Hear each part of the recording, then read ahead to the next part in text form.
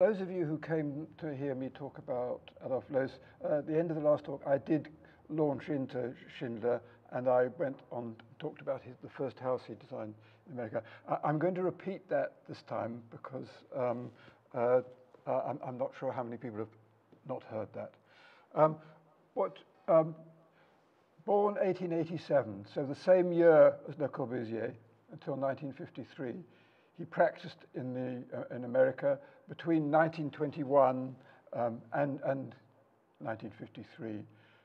He practiced as a sole practitioner, and if you look at the logbook of his jobs, he had 150 projects in that time.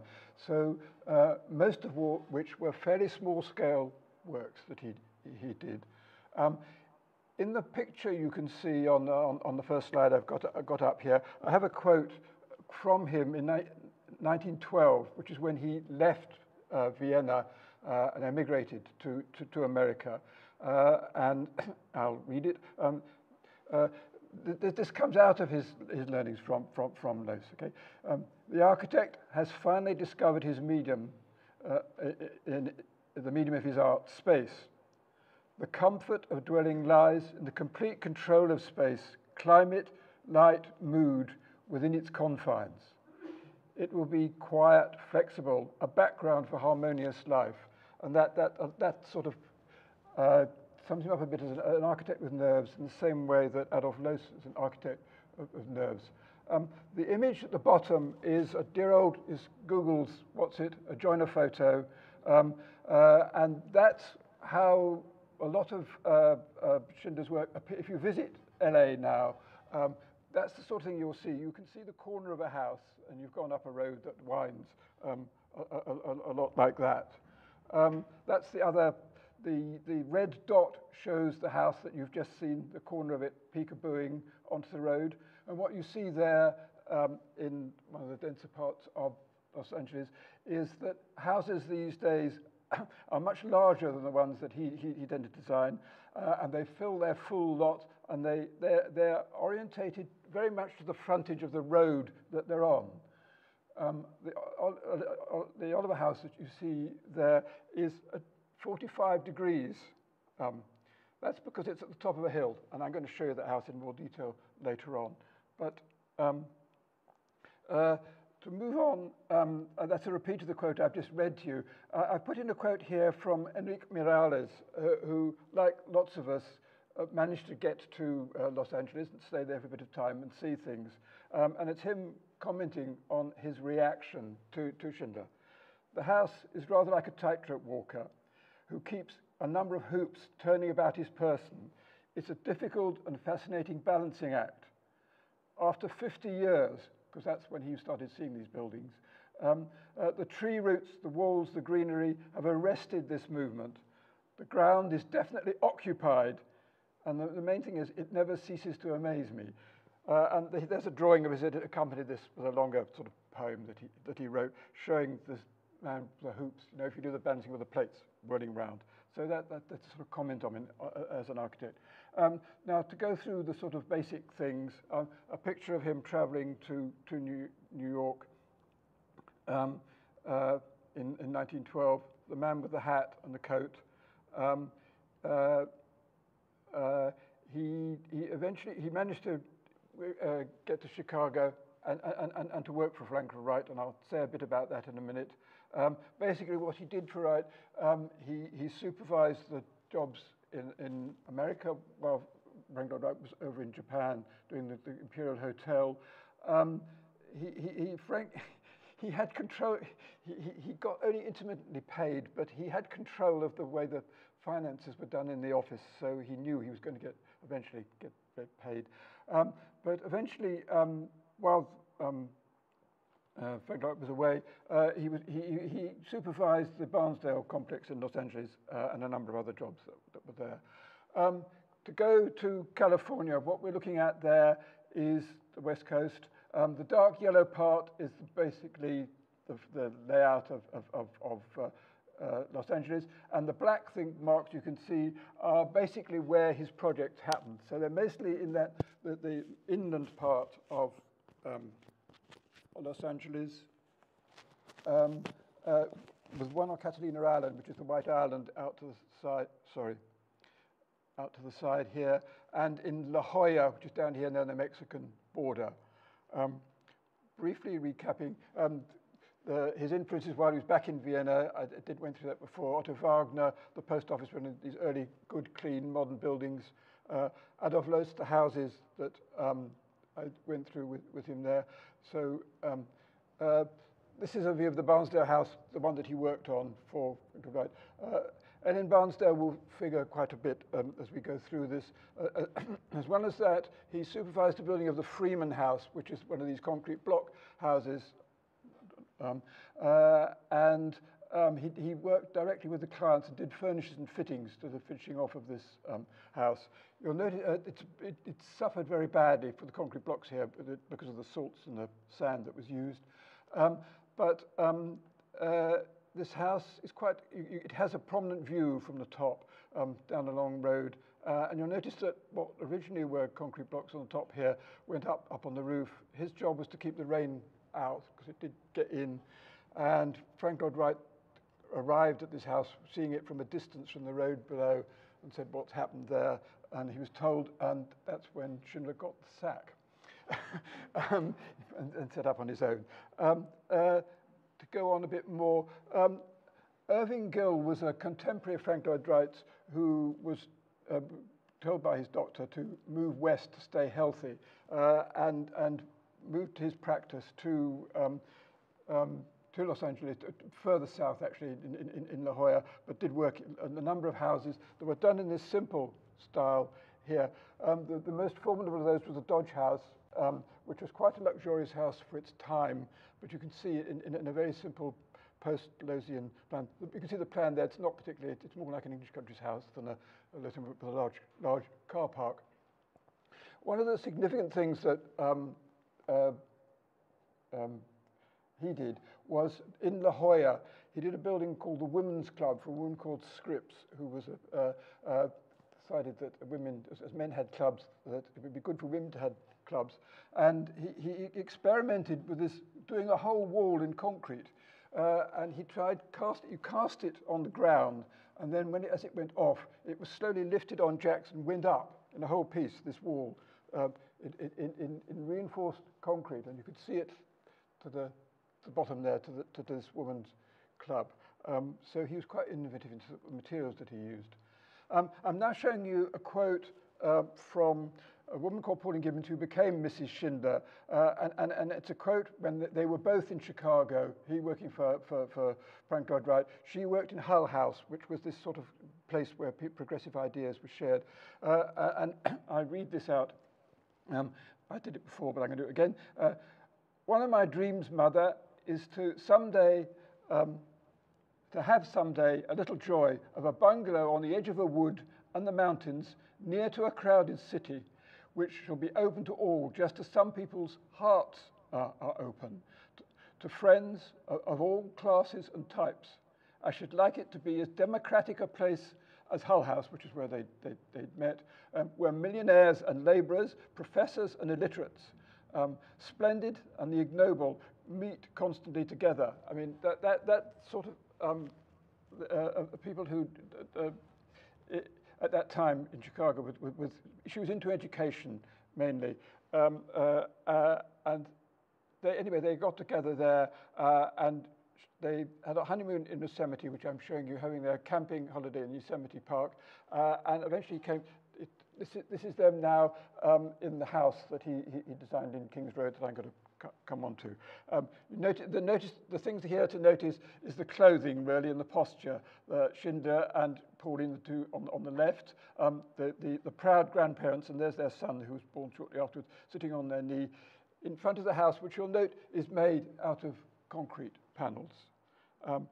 Now, I'm going to, because there are a large number of projects, I'm not going to talk about all of them, but I want to talk, I'm going to talk more on some of these houses and less on some of the others. But I want to go on first, before we go through those, to talk just a bit about Los Angeles. And my way of doing this is to show you, this is going to be a short excerpt from a film by Buster Keaton, shot in 1923, and it shows the road layout in Los Angeles at the time, and that's what I'm going to show you here, that this grid layout of roads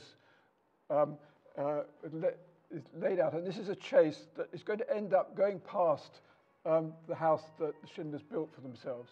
But before we get there, it does give you a broad idea of the significance of roads the car to Los Angeles, and the scale of space that you've got between buildings then, right? This is 1923, because this is very different from what it is now when you see these houses.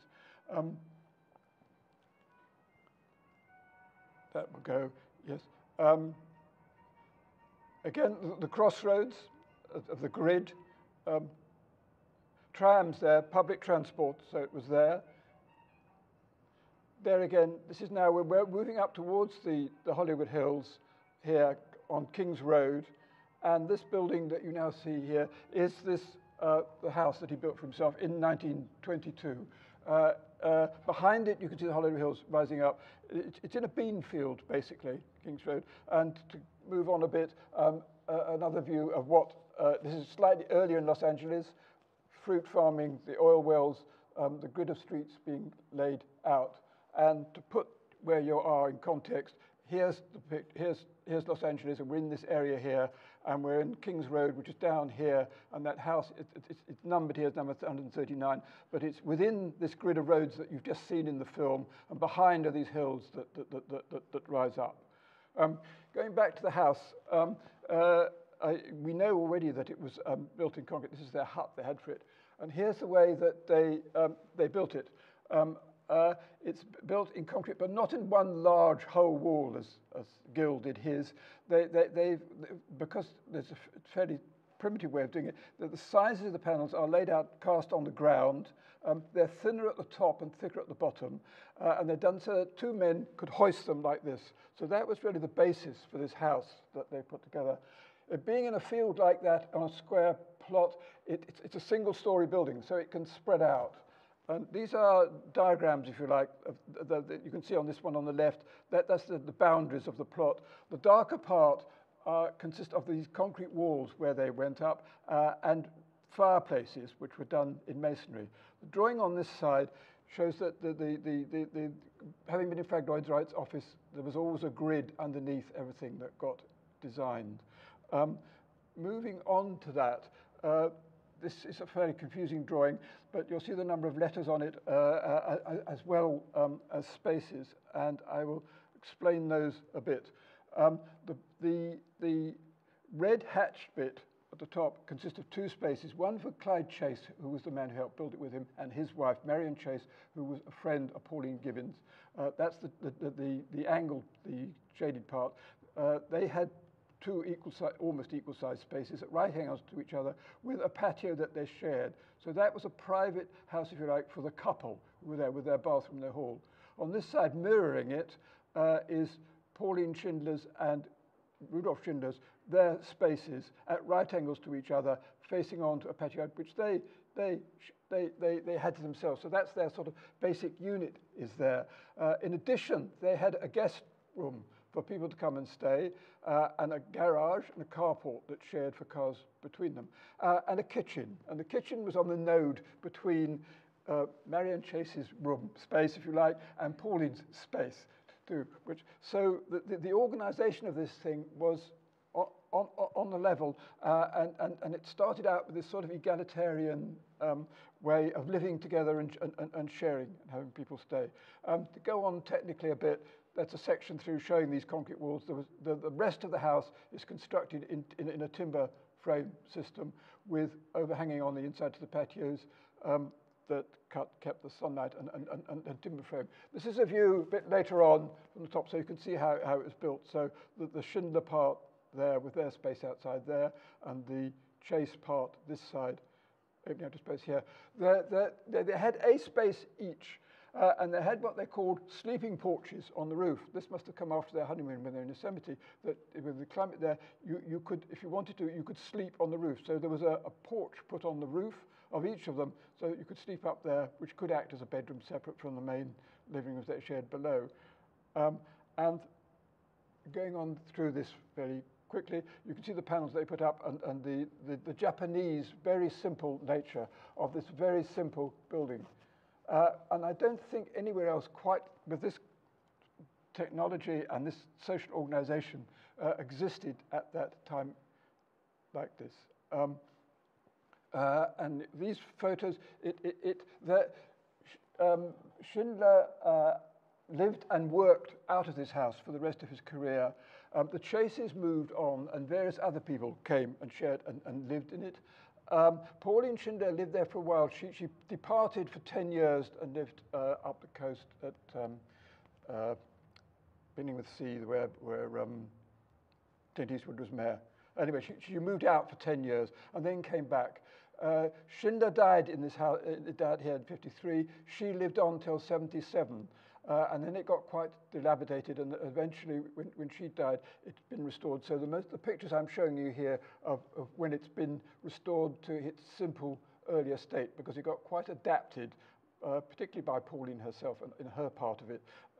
There you can see the junction between the two spaces that the couple would have had, with the sleeping porch up above, the sleeping porch and the entrance to the Schindler side. The panels between them have these glass inserts, so that you get sort of diffused light on that side. But it was very basic and very simple way of living. And the furniture itself inside, the Schindler made inside, again, very basic and simple. And the gardens that opened out, and these canvas screens to the side. Quick picture of some of the people there. This is Pauline Gibbons in her one, relaxing with the cat. Up here is Richard Neutra and Dion Neutra, who came to live in the Chases side later on for a while. And the woman below here is Gaka Skaya, if I pronounce it right. She was a painted picture dealer who dealt in the Blarata group and imported a lot of Paul Clay's going in. Out of that house, he got he did a trying and persuaded a developer in La Jolla, further down the coast, who had a site on the coast, to take the principles that they developed in their own house and develop 12 of them together. So what you see there is a simplified version. It now has a bedroom, all right, but it does have the roof terrace. It's basically single story at this level, but with a staircase up to the roof, and the middle part of the roof is a roof terrace with a fireplace and a pergola across the top, but separated. This type plan is developed for 12 of them, and they're mixed together. But basically, it's got a living room, it's got a bedroom, it's got a kitchen. It's far more conventional. It's got an entrance and there's nooks and bathroom and a small patio outside. So they were laid out in a group across the coast. You can see they're turned here at right angles to each other. Small place for parking, and were marketed to be sold off to people to live in this way. And that's what these look like. Here, they are done in concrete, but the concrete was not done, the panels laid on the ground.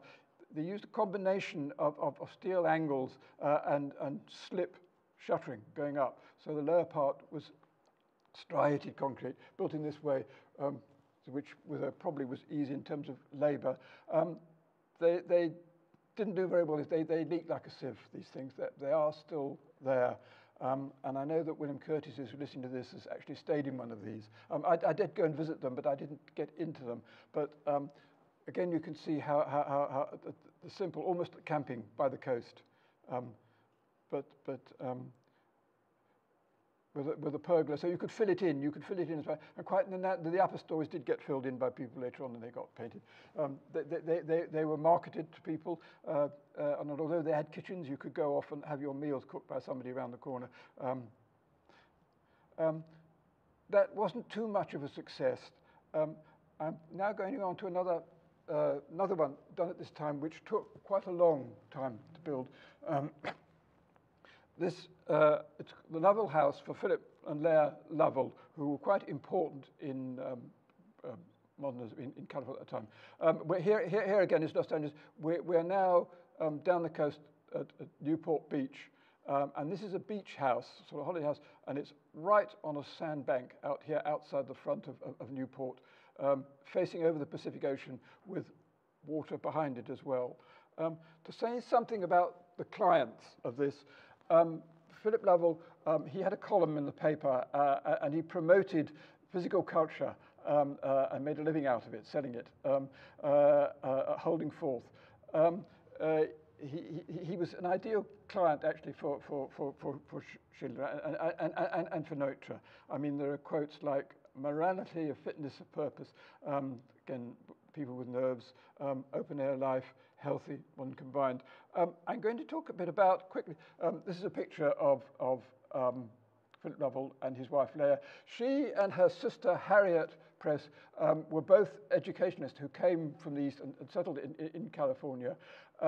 The sister Harriet married Sam Freeman, who's they as a couple did the Freeman house, which I showed you, the concrete block one that Frank Lloyd Wright designed, was for the Freemans. So, and they all knew Aileen Barnes, so they all had these similar sort of progressive ideas.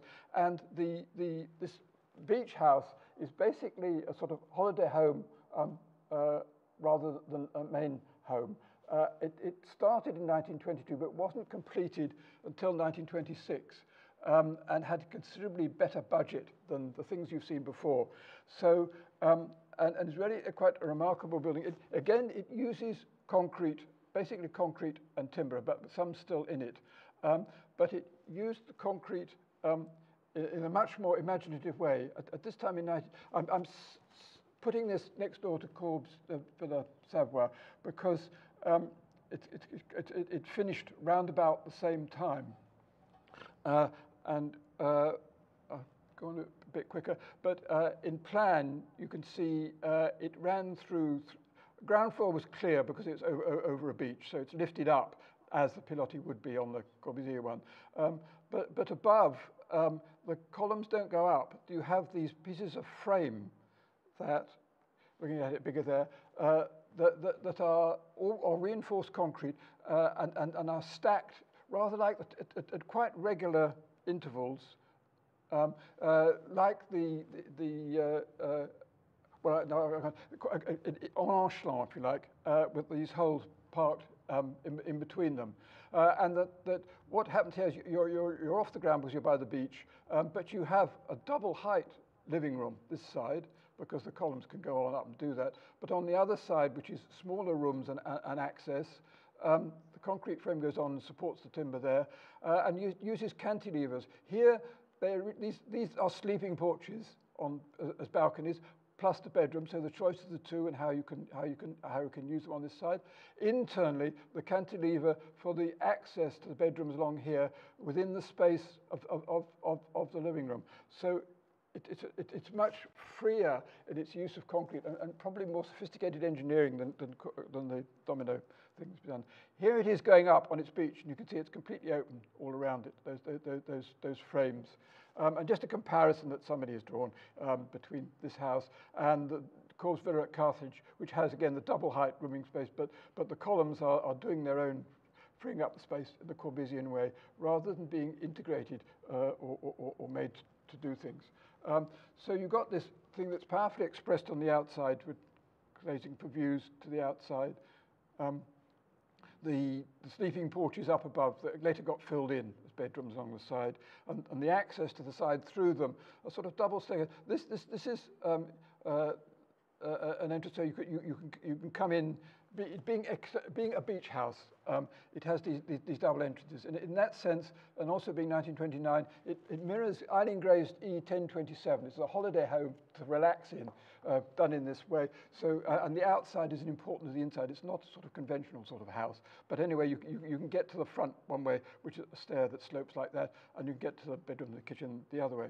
The double height space inside, again, Frank Lloyd Wright hanging over in the glazing, which are timber windows that Schindler spent quite a time getting these windows done in that way.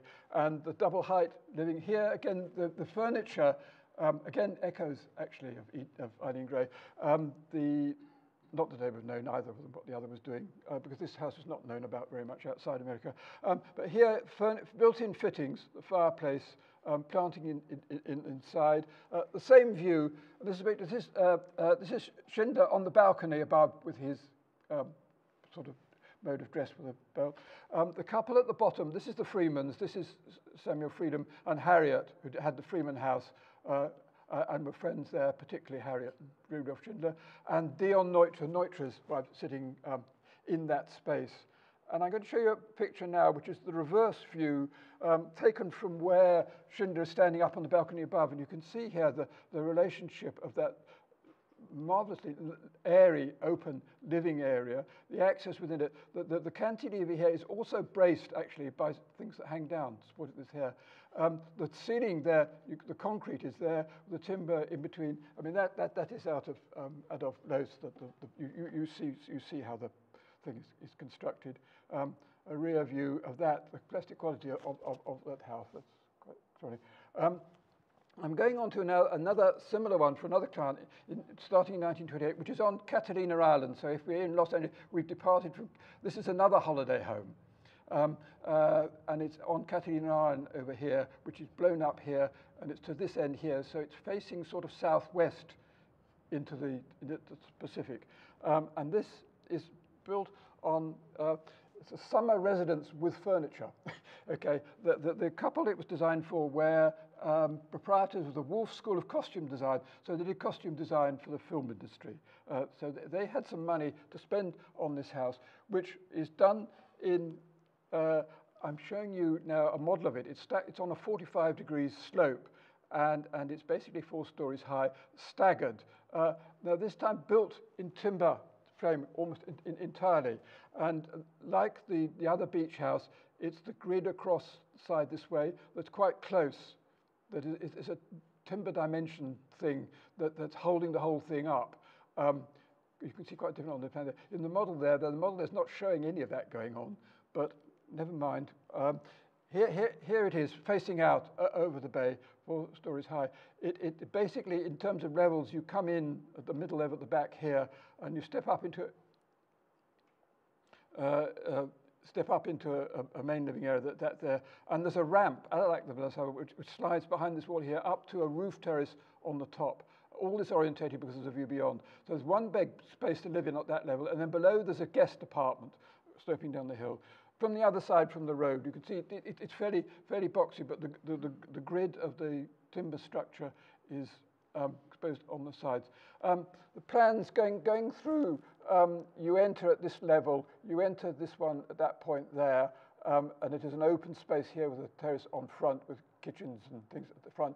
And then there's a way here within this space of you stepping up, and then there's a ramp at this level that takes you up to roof terrace above. The one below enters from the outside, going down below. It enters from the other end. Here, I'll show it in the beginning. So that's the main living one, roof terrace. That's the guest apartment down below. A few more pictures of that. The framing here is extraordinary. You see, it's quite close together in dimensions, but it's bolted timber. There again, these have been drawn later. I mean, what you can do with a timber frame building, which is not on concrete, it is remarkably free in the structure. Drawings that people have done subsequently. That's the view out, right, that you've got across the bay to the southwest. And then going internally, a drawing that doesn't show any of that timber structure swinging across, but basically there is a fireplace which is masonry there with these things cutting across this way. This is the entrance to this flat that occupies the space there. And there's a change of level there where you step up before, if you want to go to the upper level and up the ramp, you go up there. And I'll show you that as a proper plan. You can see what's going on. All right, so you come in and there's a living area with a seat there. And there's a bedroom there that's just stepped up a particular level. Kitchen on this side, terrace outside, bathroom to the terrace up above. All quite tight. And that's what that looked like, that space. So there again, these steps where you change level become pieces of furniture, and the light fittings become pieces of furniture, as well as conventional seats with shelves. So what you can do with timber is really being explored formatively. Another view from the inside, the contrast of the light when you look out back towards the bedroom part. The bedroom part above, a mirror to enlarge the space. You can see how it's bolted together, the very simple structure. Mr. Wolfe himself enjoying his customized furniture. The lower level below it, the guest one, which you enter from the other side through this end, looks... Sorry, it enters the other end by the fireplace, and has basically a sort of bed and a desk and a chest. It's relaxing holiday home. You're not living there all the time. It's temporary. It no longer exists, this building, but it's been lovingly kept in drawings. Going on to a more substantial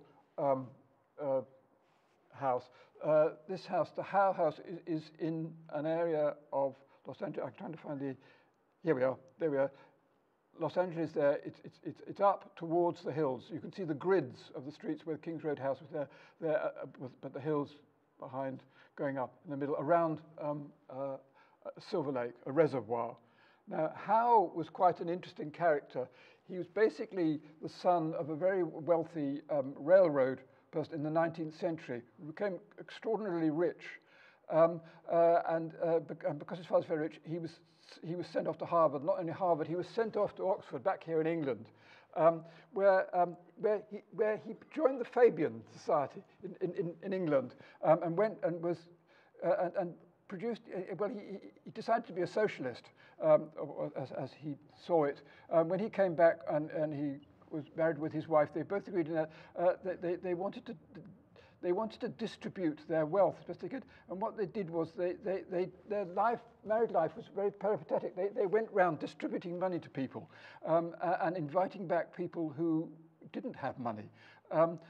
So Schindler was left very much on his own to do this house without much interference from the client. And here it is at the top of a hill above the railway station down below. And this again is a mixture of concrete and timber frame, which you can see here. There's a garage in the lower bit of the concrete bit, which is where they let people come and stay and gave them money, and then they went on and other people came to stay. And it's basically a very simple two-story house, square in plan, and very Loosian in that this is a square. You know how Loos divided things to halves and quarters, etc. It does that in this, which in section, the concrete part is the lower part here, and the upper part is the timber part, with a sort of clear-story roof up above the main living areas. Here it is in plan. It's an easier to read plan, all right? The basic square of a corner taken out for a terrace, so it's the three parts of a square. And over the main part, the structure emphasizes that, with stairs down to the bedrooms below, wrapped around the garage from this side, so they're the concretey parts down below. And the timber framing here is lined along the lines of the shuttering of the concrete part. That's another plan. It again shows how it's designed for. This is a lovely Schindler drawing showing how the views control. This is talking to the client how this house is going to work for them with views out. The top part was striated timber, bedrooms below, and there you can see the casting of the concrete. The 2 foot it is, I think, 16 inches or 16 inches, sort of module for the battens, but giving it a proportioning device. This house was lovingly measured by the English academic who lived in it for a while. I'll tell you his name in a minute, but later on. So you enter it at the upper level where the living part is, and again the making of it, what you can do with a timber frame, engineered and worked out carefully, particularly on site. You can see the grading of the roof, fireplace, that's a view up of the roof with a light fitting. Look at a very arty sort of photo. I'm going to move on now to another one. This house, again, is in the mid-1930s, is in the gridded, if we're in Los Angeles, in the gridded area down the streets. It's actually on a very busy road junction. And it's quite a large house. For a designer of women's clothing, sorry, I'll go on to I'm quoting Miles again. It's on this road that's quite busy. It's quite a large 3-bedroom house, basically L-shaped in plan, but with a 3-car garage over which there is a sort of granny flat that slots over it. I've been in this one, so it's now an art gallery, but a very busy road outside. Here in plan, basically the house itself is L-shaped around the patio, all at one level. Quite a large, 3 or 4 bedrooms grouped here. The garage on this side off the road, because above the garage is this granny flat, which is the most beautiful bit of actually this particular house.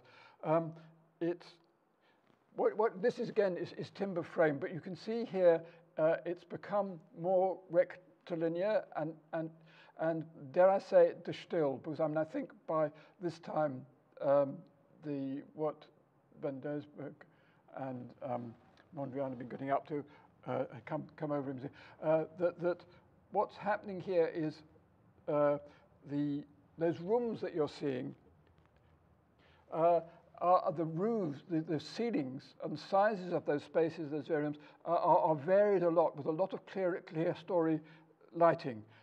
And the roof does its thing over the top, but the ceilings of the rooms go up and down so that you get these modulated spaces underneath.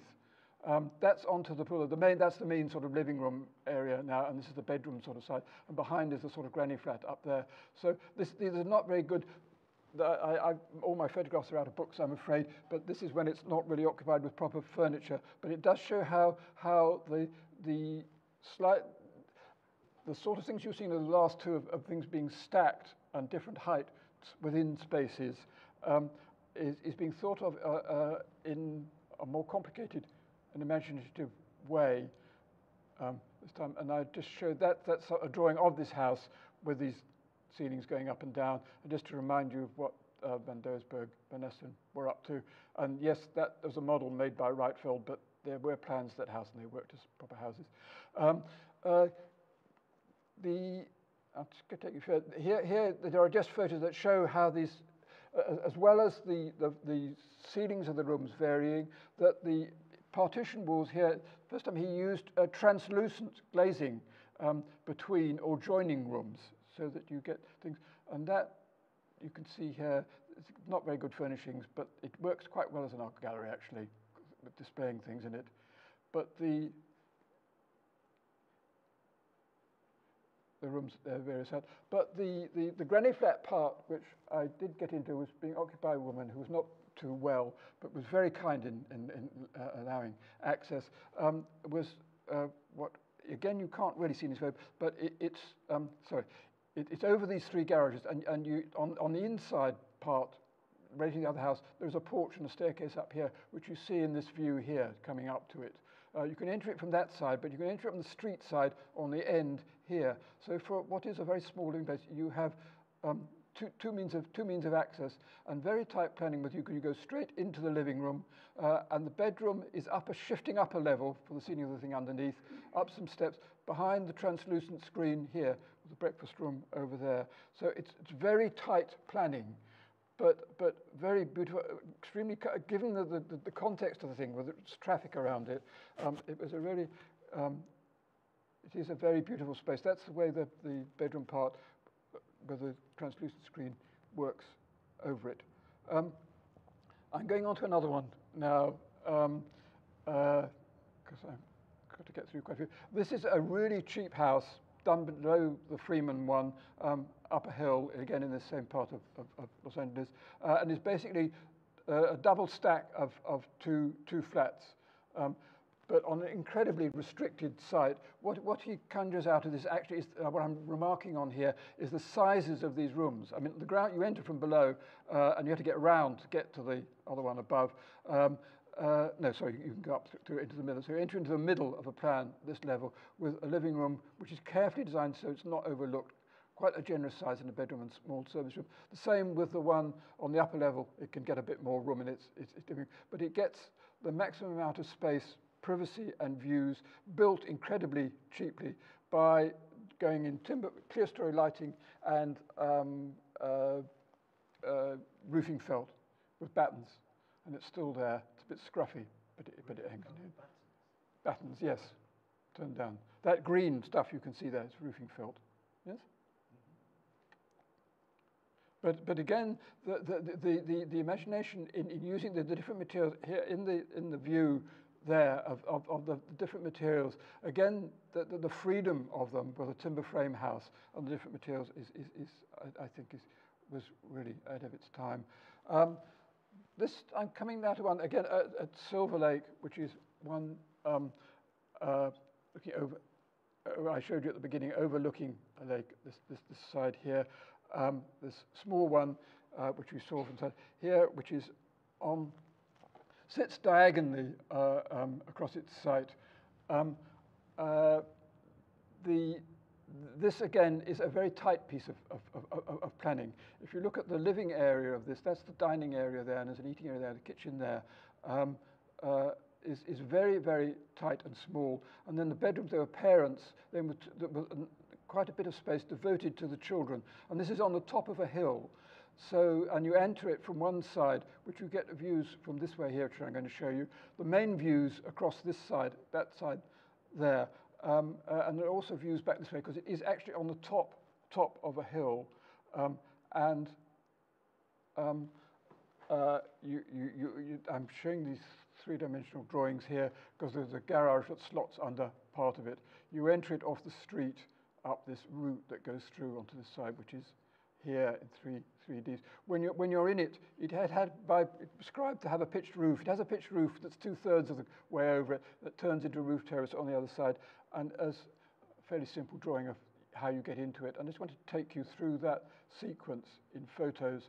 Here we are on the street, right? So you see very little house, and you go up these steps here that turn an angle here on plan, and that's where you're coming around here, and you come to an entrance at this point here, which is there. So that side of it on the hill is very treed on this, and this is where the bedrooms look out onto this part here, but it has the entrance as well. So entrance into that point there, and all the bedrooms are on this side, where it's all very, very treed. And to enter the house itself, you enter here up half a flight. I've twisted the plan round the other way there. You come up and you enter half into it, and that's the entrance there with this marvelous handrail that goes back through that undergrowth and leads you to this door. And when you pass through that door at this level here, you go up half a level and you arrive in the dining kitchen part here, perched at this point here.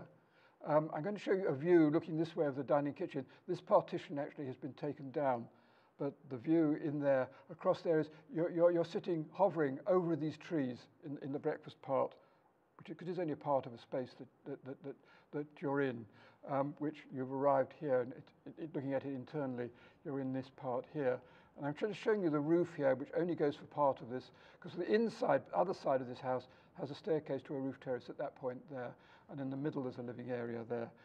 The roof above it, you're on the top, you've got a roof terrace with no handrail and a pitched roof, and you can see the distance, the height there, where you're surrounded by these trees.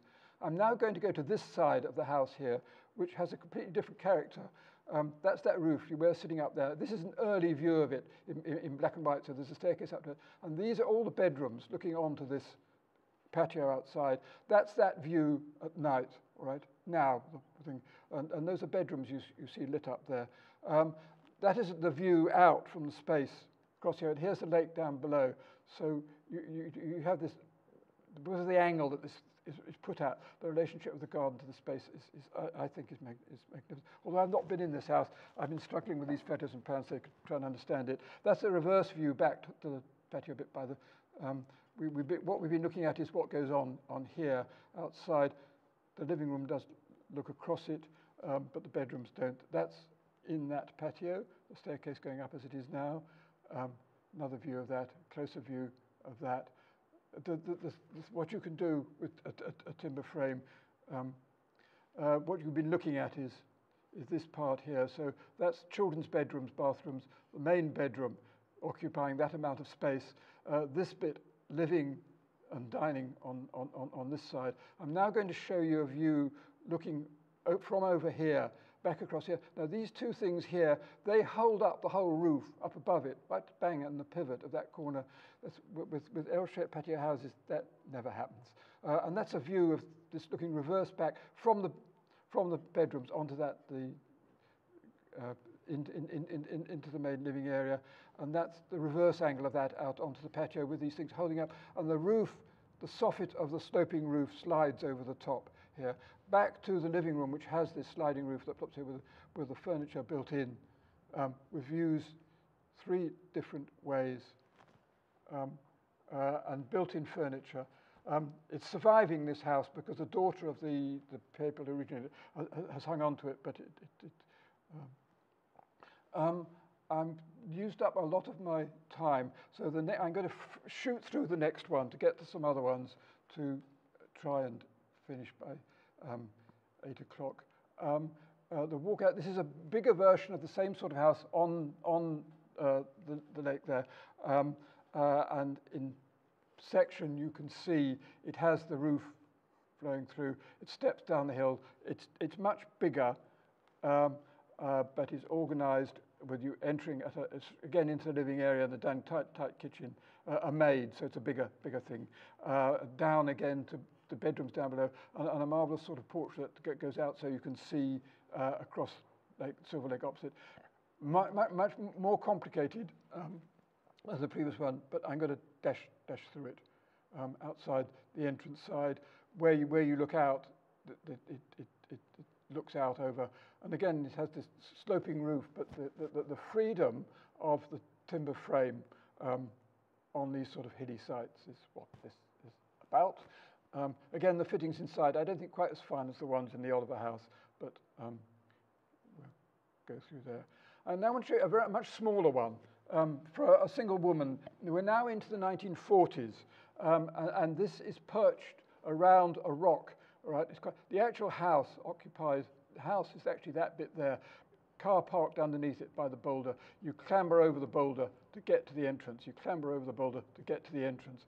The house itself is really quite a small footprint on that bluff. This pergola thing is all outside part. When you get in it, it's extremely small, very, very tight. A fireplace where you sit, the dining table, a desk. Behind here is a piano, all within a tiny space with clerestory lights. I'm going to blow this plan up bigger and bigger because every inch of this thing is tight and beautifully planned for use. And you can see the size of a fireplace there, how small this thing is. And just to look at the side here, the way there are shelves and sills, and the way the furniture moves with the framing of the house. I've framed up really big here, the plan, so you can just see how. There's the piano with this desk on the side there, a couch, and the bedroom, which just slides off. And a picture of that. There is the desk with the piano behind it, slightly bigger, and the table cantilevering. I'm going to show another one of these that, again, is quite small in this way, done out in palm strings, again, for a single woman, probably a holiday home for a single woman, and there's a rather nice picture of her, the client, with her hat and her thing. This, I'll explain it, is a single story one, out in the wilds, built out of rock. Before I describe this one, I just want to relate this back to Corbusier and the house that he did in Mondeau, outside of Toulon, which is built with rather rough stone in the way that this one we're going to see is done, but had, although it was quite ambitious, it didn't work with the climate, and she found it almost unlivable to live in it. But going to this house, in this climate at this time. The key to this very small, tightly planned house for a single woman is the roof, which follows. There's a line of the hip of the roof, which is a line that goes through here. And basically what you have, a roof that slopes from that hip there and slopes this way. And then in this direction, it's divided with steps so that it steps down in this direction. It's higher in this part and lower in that part. I mean, the plan of it is you're whizzing in, you drive by car, you hop in again, like the last one. It has a little tight dining area, living area, an equally tight bedroom. But over it there, the roofs, as you can see, it's sliding. This I'm describing in the plan, it slides on that hip access there. But you get a clear story window and vent at all these points. So the roof comes from the ventilation and secondary lighting. And there it is with its tooth of stone. If you enjoy that sort of thing, well, why not? And again, tightly planned. And these sort of junctions of where the fittings, tables and things, slide in with the various materials. I've got 5 more minutes. So this is another 1940s late house in studio city. Again, a bigger budget thing for a studio executive. Again, on a hill, but it is actually much simpler than it looks in these drawings because we've got the sections on the ends. Basically, there's a house here with an entrance in the middle here from driving over here. And it's planned around trees. There happens to be a tree growing there next to the living room. That is a studio for working in, hanging out. Living room, kitchen, bathroom, quite a conventional plan in that sense. But it's built very freely in timber frame with pitched roofs. This is the middle bit here. The middle part of the spine of this has clear story lights, and on the other side, the external walls slope down, and you can see the interiors in section. The freedom with a frame to reorganize your pictures.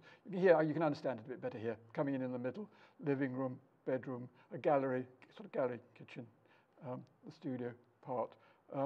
On the hill, so that the external, that's the end wall of the living room, with that large glazed window there. Behind that, the main part of it is like this, with a ceiling that rises up and is airy. And the plane, the external cladding of it takes its timber fence to the nth degree. Again, freedom within the space for the fireplaces. And one more, the last one that I come to tonight, another studio city for an executive, a more lavish house, again spreading along the edge of a hill, the late 1940s. The key to this one is that the living room is basically a square living room on this corner here, and all this other stuff is rambling off as freely as it can. Here is this living room that is basically square, but in terms of freedom of sliding, I haven't shown you one where he had to slide one level over another. This has its roof structure sliding over this quite large living area with bedrooms stepping off down here. That's a view of it. The main living area is this part here. Not a very good photo, but with these other parts. But you can see how it relates to its site. What is really striking about this is the interiors again here of the inside to the outside again with a clear story light and the way what is a solid wall and what is an open wall and how you do a window has become with a reasonable budget. Not as agitated as the last two I've seen with them, they've been quite agitated, but a really generous form. That's that living room blown up. We were looking out of that, you were looking out of a window here. There's a piano I'm going to show you on this side, and this fireplace, rather Frank Lloyd Wright fireplace from the entrance where you slide down into. So this big space slides off into the other spaces at the sides. I haven't got many photos of. But that's a view out across a valley of a fixed light window, but with opening lights at the ends. And the view the other way I've lost the piano, but it's behind where we've got here. But here, you know, I mean, the way the roof structure is doing its thing, and the internal fittings are doing their thing. Quite plastic. I'm going to finish now. This is the entrance to the still one, the Buck House, up to the granny apartment above, and the subtlety of the way these planes fit together with handrails, and the way it went into furniture. He did get a lot of this sort of. This is a desk, right? That you know, cantilever desk with an opening bit, a few feet, a bit above there, and the sort of drawing that the one-man practice with students working in it would turn out. Not many of us do drawings like that these days. A radiogram fitting done in this way. Some rather strange bits of furniture, which you think, why on earth would you make things like that out of bits of wood? But what they were for, you do the sofa as well, and you have this thing on the end that the drinks or whatever it is could sit on. That's triangular and could fold away. Brief picture. This is the one I shot through the Walker House, which overlooks Silver Lake the other way, with him on it, and you can see the timber being done there. Enrique Miralles' comment on the juggling. And I think I'm coming to an end here because it's 8 o'clock. Okay. Yes? Thank you very much, Philip. That was a lovely talk.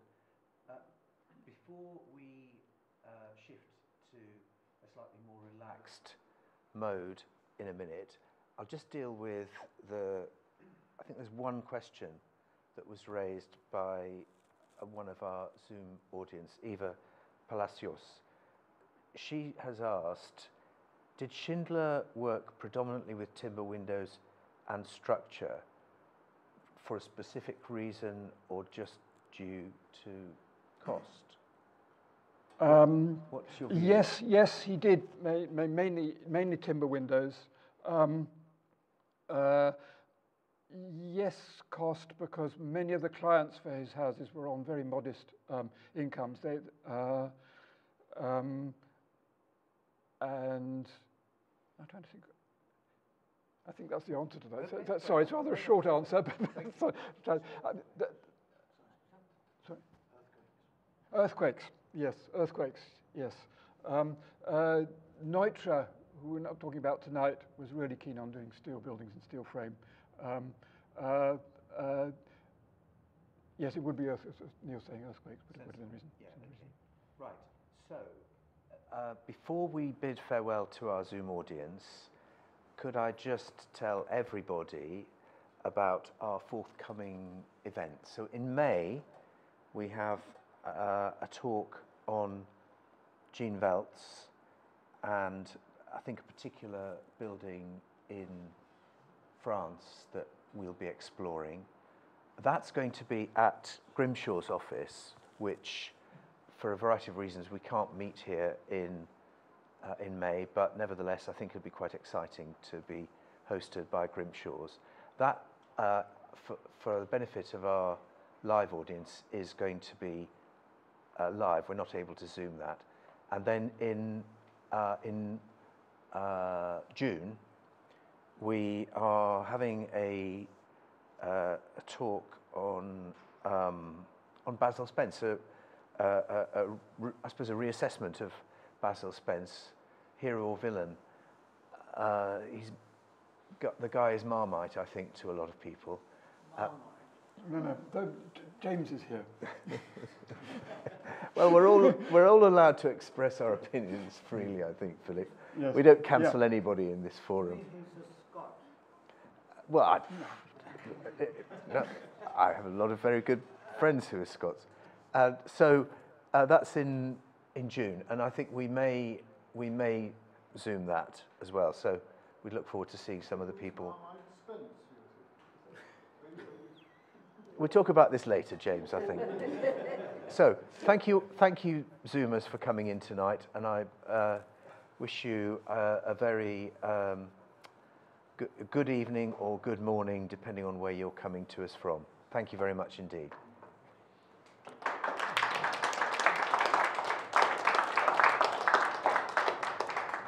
We